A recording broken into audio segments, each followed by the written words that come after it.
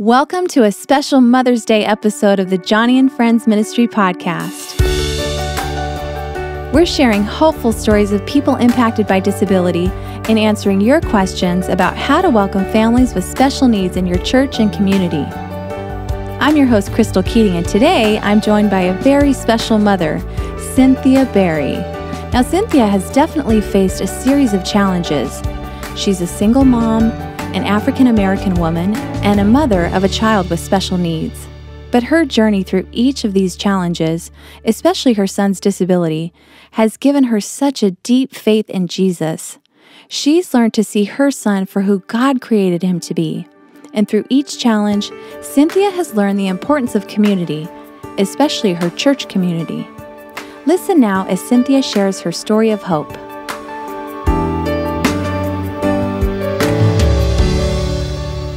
Well, I am so excited to be celebrating Mother's Day today as I sit down and talk with my friend and well-respected coworker, Cynthia Berry. Welcome to the podcast, Cynthia. Well, thank you, Crystal. It's so great to be here with you. Thank you. Well, I feel the same. It's great to be with you. And Cynthia, it's a true honor to speak with you today and spend this time talking about your life as a single mother to two children, one of whom was born with a developmental disability. Would you share what life was like in the earlier years of raising your children, especially your son, Sizwe? What was your life like as a mother back then? Well, Sizwe, of course, at 3 was diagnosed with pervasive development disorder, and that's on that spectrum of autism. But life for me I was a trilogy. I'm a single mom, I'm a special need parent, and I'm an African-American woman.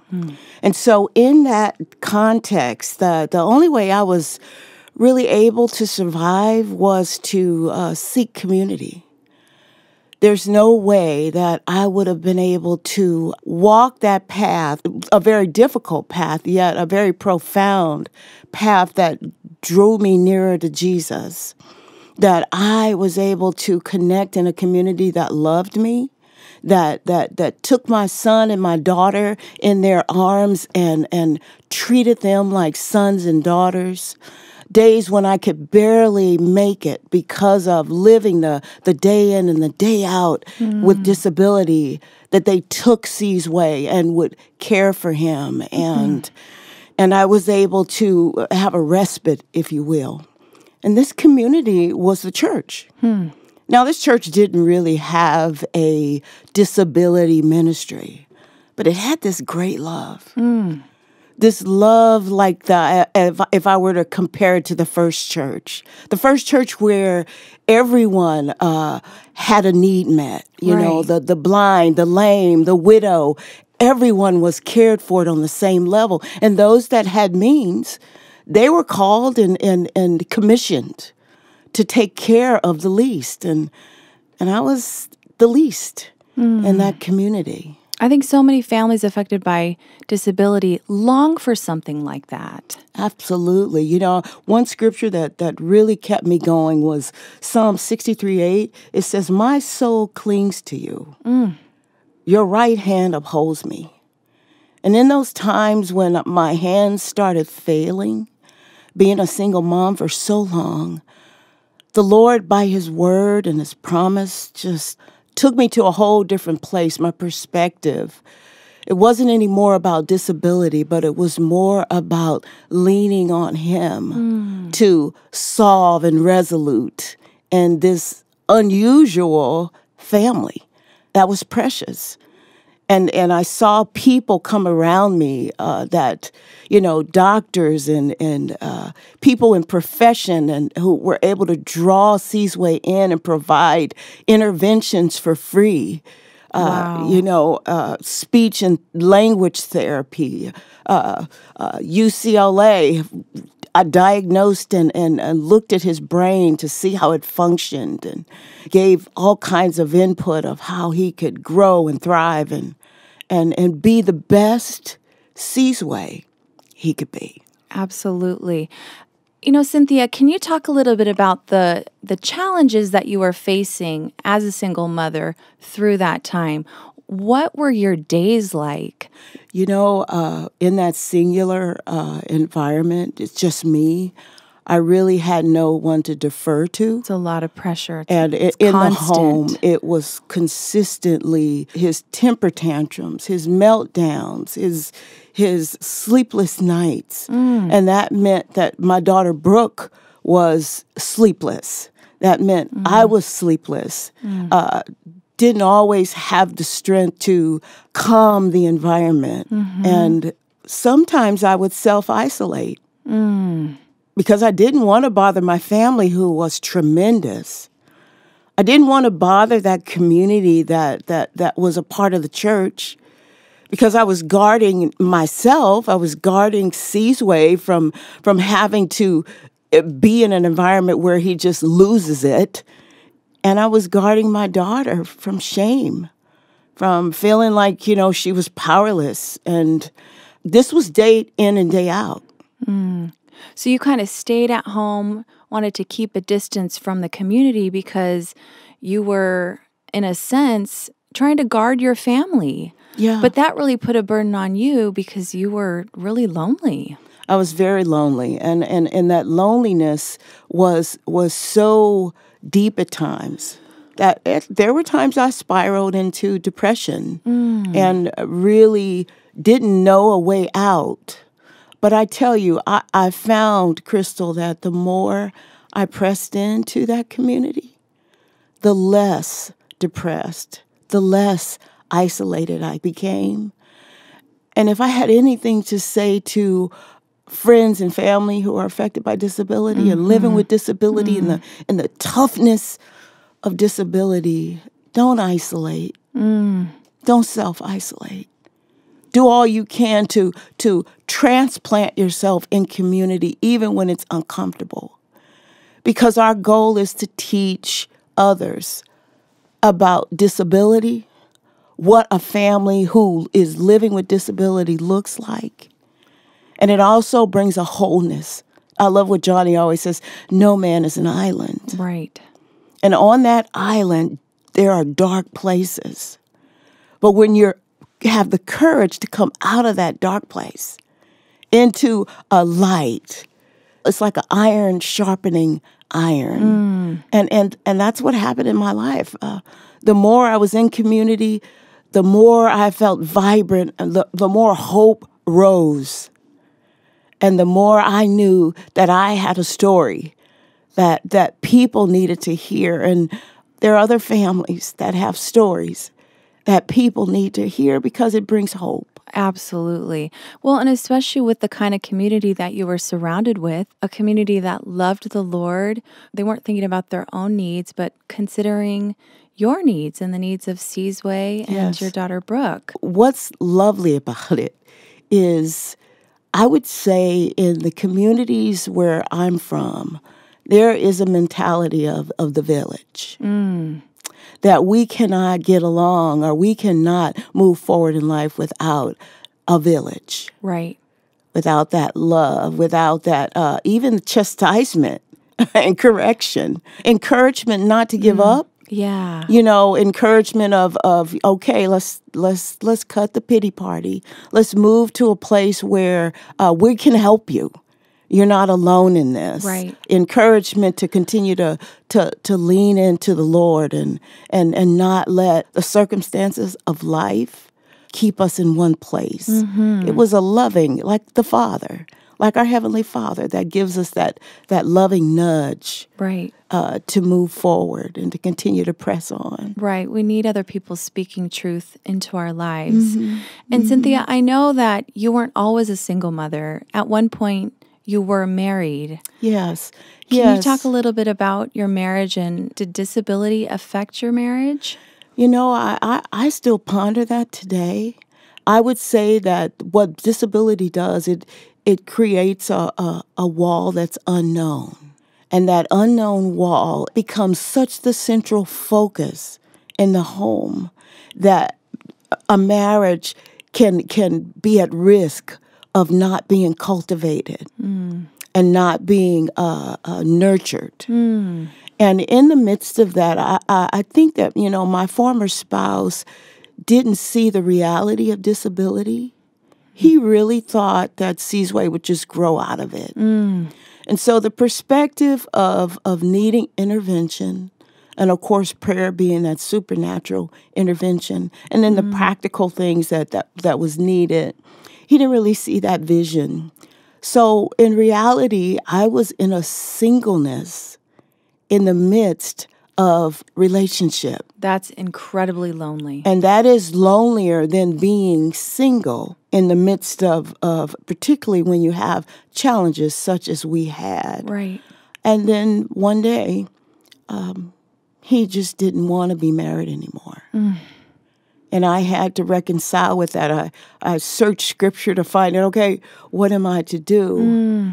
And what I landed on is that I needed to release if he did not want to remain. How did your community respond to you at that point? Quiet. I would say invisible rocks being thrown, not really knowing what to say. Yeah. And then there were those that broke that line of silence and reached out to be a part of our lives in a way that would walk us through the journey of being just this threesome. And it was, it had its ebb and flow, but God's greatness was still shown in it. Right. What do you feel like you wish you would have had in those times? I think direct counsel. Okay. I would say that direct counsel and having someone walk alongside, whether it's a pastor or a marriage mentor, or that was needed. You really didn't have that as much as we do today. And for me, I would say that would have been a blessing and could have changed the trajectory, but who knows? Right. Right. And yet, you talked about, even in that sense of loneliness, that you're going directly to God and feeding on Him. Yeah. Because He is your shepherd and He is your guide. And God has given us people to do that. And yet I can see how those things were laying the foundation for what would become a constant reliance upon Him. Yes. Always going to Him first. And that's what I see about you. Thank you. And I just appreciate that. It's such an encouragement to me. Thank you. I don't even know if I could wake up in the morning without Him. I don't even know if I can make decisions that I make without Him. Yeah. Because I've seen Him in the tilling of my soil, of the land that He gave me, at work constantly. Right.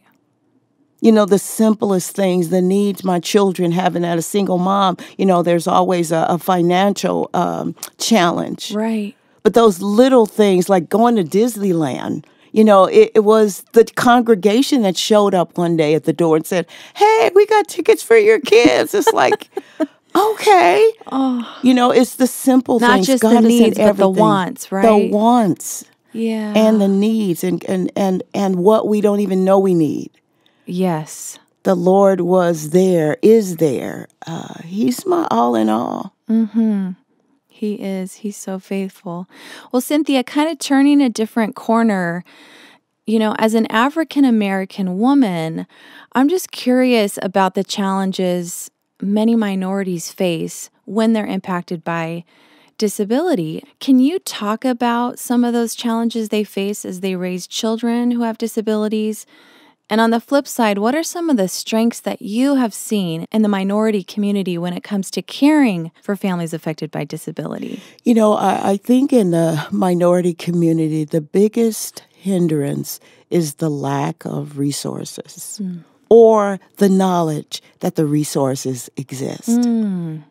Many times, families, I would say, in areas that are economically challenged, they are not aware what they have access to. And because of that, they're raising their children in a way that really keeps them at just a basic level. They don't have the opportunity to provide or give a mission statement for their children. Like my mission statement for Seasway was that he will live at his most excellent level. I love that. and whatever that level is. And so then there's a decrease in hope. And so this person with a disability, there's no vision for them. And it's because families in the minority community don't realize and have the access to the resources. Right. Right. But at the same time, they have a love. They have a love that is profound to see, that they love their family and they love their loved one who is living with disabilities. But on the other hand, I think that community, it just goes back to the neighbor, loving your neighbor. Right. They help each other. Oh, yeah. They help each other with a commitment that I have never seen.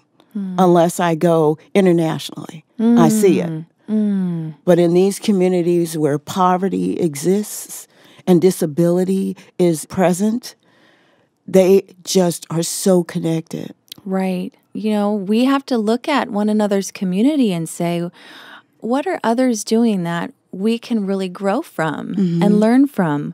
Every community has different strengths. Yeah. And I think drawing on those strengths are important. And I also think that, I would love to see us reach into those churches, those ethnically diverse churches, and begin to teach what the Bible says about disability, the heart of God, about how he loves those who are weak, and that our weakness works best through God and his strength, and to be able to have a renewed hope that my son or my daughter or my husband or my wife who's living with a disability can live at her or his fullest capacity. Absolutely. And bring glory to the Lord's name. Well, I love your perspective on the church and the various communities that come alongside one another, that sort of village mentality. We're in this together.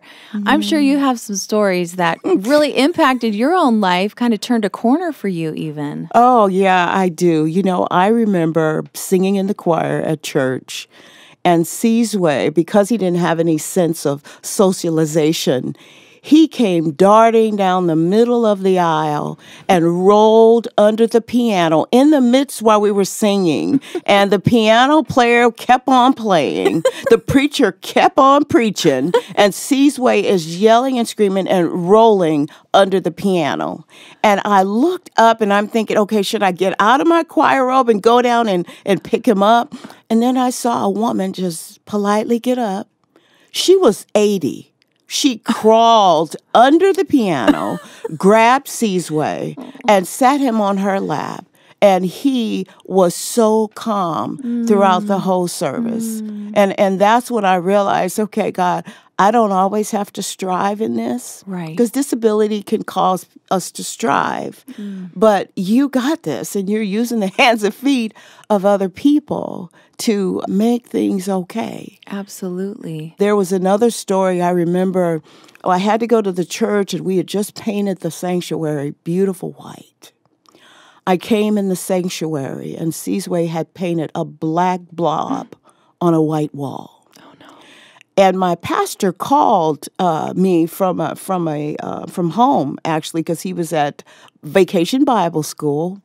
And he said, I have something to tell you. And I was like, okay. He said, well, Sizwe painted a black blob, and we're going to get the paint. And I said, no, let me come down, and then I am going to have Sizwe paint it. So when I came down and I looked at that black blob, tears began to stream from my eyes because I saw something that I hadn't seen before, and that black blob was saying, can't you see me? Can't you see me? I'm crying out, can't you see me? And it ministered to my heart that my son had no language until he was 7. But that black blob meant that I'm in darkness. Can't you see me? And so we together restored that wall to white. But it left an imprint on my heart that, yeah, Jesus sees you. Oh, yeah. I see you. And I'm going to advocate for you so that others will see you. Yeah. because you have a purpose. Absolutely. And, I know that your heart is always, let's see my son through God's eyes. And I remember you kind of telling me a story where it was a switch for you, where you were sort of focused on his disability, but then you moved from that. Yeah. I remember most of the time I was parenting Sizwe's disability. I was not parenting the boy. I was not parenting the gifts that God did give him. I was parenting the disability. And the change for me was when one of our elders said, this is a boy. You have to begin to parent him as his mother. God has a plan for him. And when she said that, I have to admit I got a little offended. But then as I began to really look at that, it came true that I was parenting the disability. I would do things to make sure he didn't have a meltdown. We're going to go over here so he would, it was all of this busy, fearful parenting versus parenting him as this is a young man that God has fearfully and wonderfully made, that he has created him for a purpose. And I need to seek the Lord for that purpose and parent Sizwe David Mabua and not his disability, because that is only a symptom of what God has created him to be. Did you see a change in him after you kind of shifted that perspective? I mean, Cynthia, you were doing the best you could with what you had. Yeah, I did. As time went on, his temper tantrums decreased. As time went on, he was more structured and not out of control. And then at 7 years old, he spoke first time. And the first word he said was, Mom. That was his first word. And it was there I started to see the promises of God, because God always assured me that Sizwe would be in his right mind by 10. Wow. And then he began to speak. He began to engage in school. He began to be a part of programs that, matter of fact, we realized that he had this gift for theater. We realized he had a gift for singing. Everything extraordinary about him, we began to see it. Came to life. It came alive. When a child finds language, it just opens up the world to them. Yeah, it does. And I realized, Crystal, that his language, when he didn't have it, was behavior. That was his language. He was trying to communicate something. He was trying to communicate. He didn't have any verbal context. He only had physical context. But this is hindsight for me. Right. Because then I was too engaged and too wrapped up and in this storm that I couldn't see that he was desperately wanting to communicate how he was suffering. But now, he can talk. I get choked up when I think about it, because my eyes have seen the glory of God through my son. My relationship with Jesus is deep like it is because I went through a journey of disability. And I'm grateful. I wouldn't change it. I would change it. Cynthia, as you think about other families, even single moms, single dads who are going through the journey that you've gone through these past 24 years, what kind of encouragement or advice do you have for them? I think the biggest thing is just that don't let go of God's hand. And if you don't know him, get to know him. Because he could take your nothing and make it into something. Absolutely. And so I would say, parents, advocate for your children. Be open and don't isolate. And your greatest weapon is community. That's good advice, Cynthia. So you were also raising a daughter, Brooke. Yes. And I think we often not forget about the siblings, but so much attention and energy is given to the child with a disability. Talk about life for Brooke. What were family dynamics like back then? Yeah, because Seasway absorbed the environment, and I kid you not, I have to say that I was not aware of Brooke's suffering because she never really expressed it. Just a wonderful help when we needed to assist Seasway. But I remember one day when Seasway was trying to tell me something, and because his language, even when he got language, it was difficult to understand. And but he kept saying, "I want her to be my sister. I want her to be my sister." And I'm thinking, okay, she is your sister. And then the Lord just gave me wisdom. And what he was really saying, I need Brooke to treat me as her brother. So I went in Brooke's room, not really knowing what to say, and I said to her, I said, "Brooke, Seasway was saying that he really want you to be his sister. Do you know what that means?" And she just started crying. Crying profusely, and she said, "I can't take my brother to the games like my friends, and I can't take him to the movies like they bring their brothers and sisters, and I can't because Seasway just won't act right." And it was then I realized she'd been keeping that in. She had questions that she was afraid to ask because she may have thought it wasn't it wasn't fair. Yet she was suffering too. And that family dynamic is real. And today, they are the best of friends. God gave us grace to give us, all three of us, understanding that we were really impacted by something. Because you go in survival mode, you don't realize how you're impacted emotionally, socially, mentally, physically. But the Lord made us very aware. And then we became very intentional as a family. What did that look like for you, being intentional at that point? Taking Brooke on dates, giving her time, having Seasway literally wait so that I could spend time with Brooke, engage him in things that would interest him in the time, and not make it all about him. And I think that switch from parenting his disability was how we were able to navigate differently. Right. The perspective of the household wasn't all about disability. It was about family. Yeah. It's about learning Jesus. Yeah. It's about having a little fun. Yeah, when you're in survival mode, you lose that sense that there's life outside of disability. Yeah, you do. Okay, now Seasway is 24, and he has a remarkable life. Yes, I want to hear about him. What's he living like now? Oh, I mean, large. He's living large. Seasway has his own car. Seasway is attending Moore Park College, taking technical theater.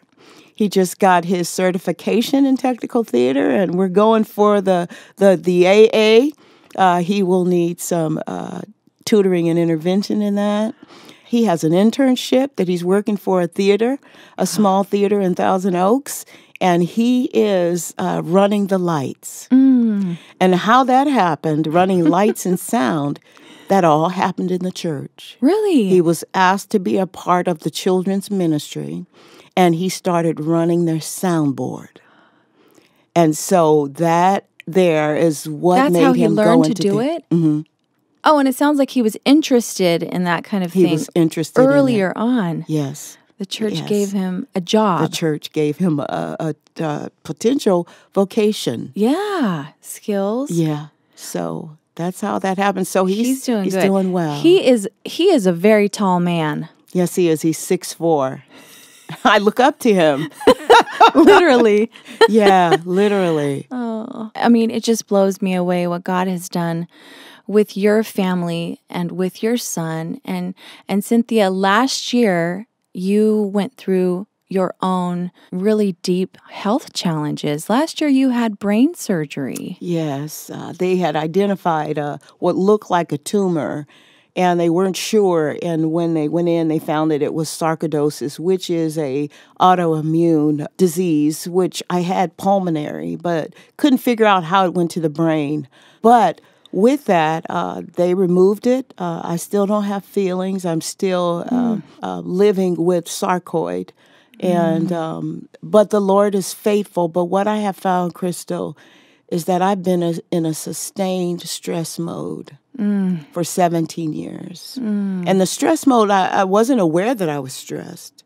It's just the singleness of life, the parenting of a child with a disability, and also trying to move my daughter along in life, and then my own life, that sustained stress had impact on my physical body. Yeah. All while providing financially. Yes. Working full time. Yes. And so that is the aftermath. But even that, I'm grateful that the Lord saw fit.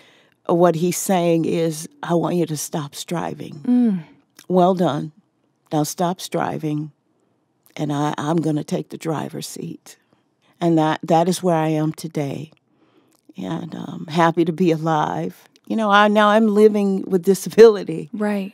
But God has shown himself once again faithful. Yes, he is. Well, Cynthia, our time is about to wrap up, but I have one last question for you. You're a seasoned mother now, and what do you wish you would have known back then that you'd like to share with all the mothers and fathers and families listening today? I think what I would have loved to know back then was how God was able to take everything that I am and make it out of something. And if we completely rely on self, which he does want us to participate, we won't make it.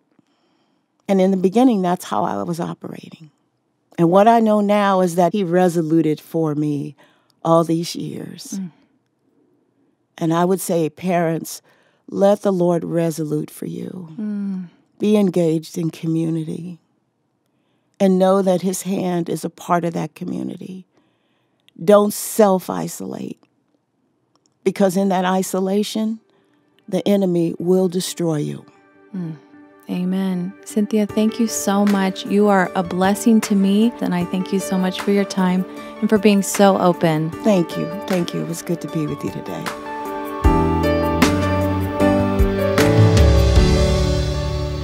I love what Cynthia shared today.